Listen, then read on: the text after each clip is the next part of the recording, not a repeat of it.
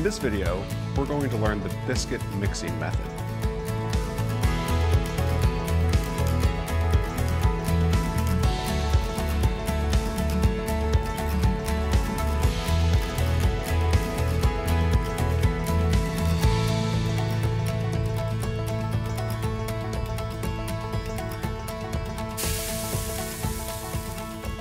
Now, this method is certainly used for biscuits, but it's also used for maybe scones or different types of cookies. So the ingredients and ratios may change, but the mixing method is going to stay the same, which is what we're going to learn today. So it's important with the biscuit method that we start with cold ingredients. So specifically the fat that we're using, in today's case we're using butter, and the liquid that we're using milk, that these ingredients are cold. What's going to be important in the biscuit method is we're going to try to cut the fat into the flour and maintain big pieces of fat. When the fat is cold, it's going to be very hard and it's going to maintain those big pieces that we're cutting in. If the fat gets hot, we're going to melt that fat and it's going to disperse too much through the dough, giving us a tougher product instead of a flaky biscuit or flaky cookie like we're trying to achieve with our biscuit method. So let's go ahead and get started. The first thing we're going to do is we're going to sift our dry ingredients together. So I'm using a tammy sieve or a drum sieve today. You could use, there are specific flour sifters that you can use, but this works just fine as well. So I'm going to place my tammy sieve over top of my bowl. I'm going to put my scaled flour, sugar, and salt.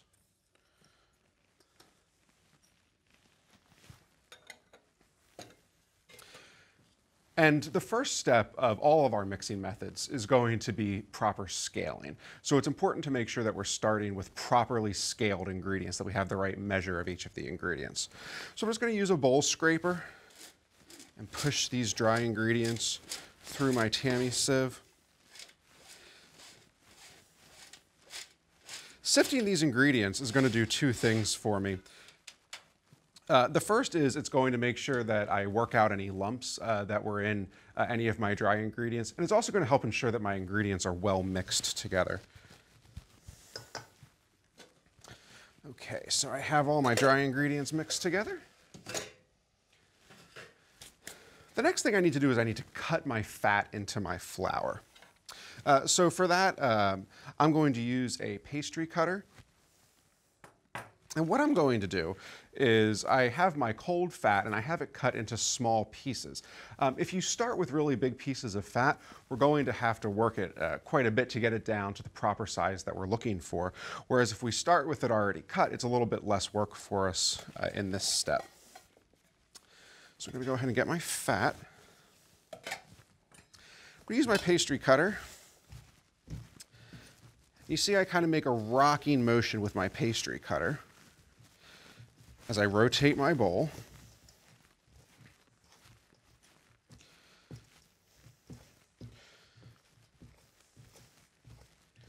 Just work to incorporate that fat. Now, depending on what product it is we're making, there are some, for example, there are certain pie doughs that call for walnut-sized pieces of fat. So the pieces of fat would be, really, really big. And then, for a mealy pie dough, maybe, it might call for a cornmeal texture where we really break apart this fat. So depending on the recipe that we're using is going to be the size that we cut our fat down to. If I wanted bigger pieces, I would be cutting it less. If I wanted smaller pieces, I would be cutting it more. Kind of a common one that we see is it calls for pea-sized pieces of fat. So that's what I'll show you today in this.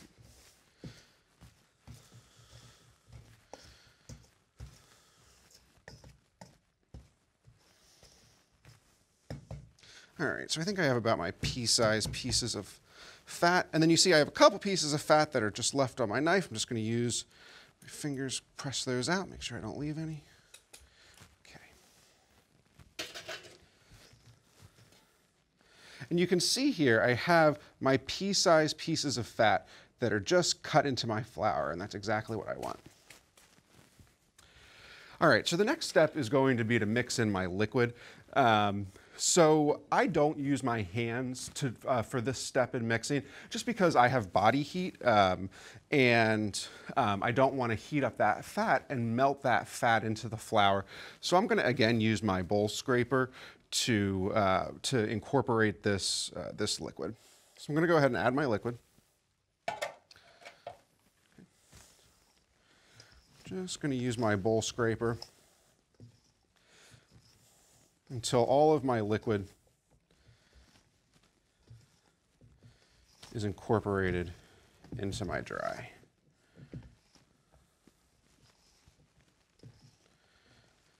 It's important that I don't overmix. Overmixing is going to develop the gluten and could make tough biscuits. All right, so I have my my base together in kind of this shaggy dough. My next step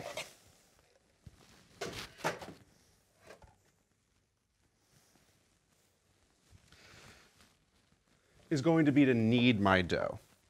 So I'm going to put a little bit of flour down on my board.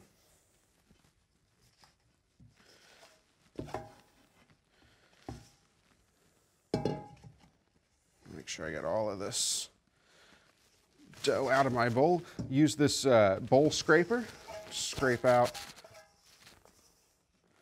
my bowl. A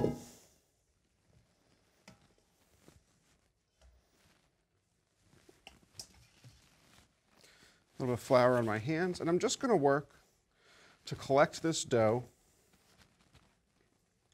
into a ball.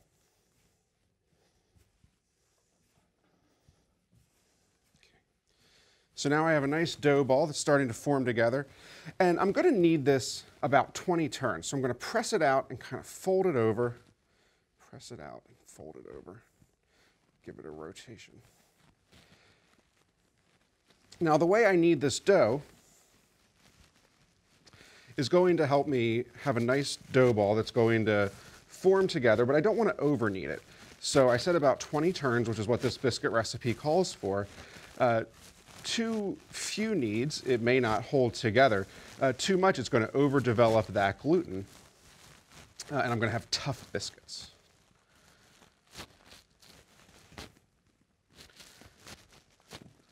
All right, so that was about 20 kneads, and you can see I have this nice dough ball now. So at this point, I would go ahead and let my dough relax. So I've developed a little bit of gluten by mixing and kneading. So I would let this dough ball sit, let that gluten relax, before I would roll it out and cut it into the proper size for whatever application I'm using this method for. So let's review. When using our biscuit method, we're going to begin by sifting together our properly scaled dry ingredients.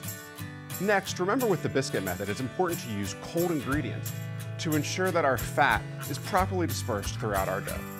Finally, don't overmix or over-knead your dough. We want to make sure that we have a tender product in the end and not overdevelop the gluten, which will give us a tough product.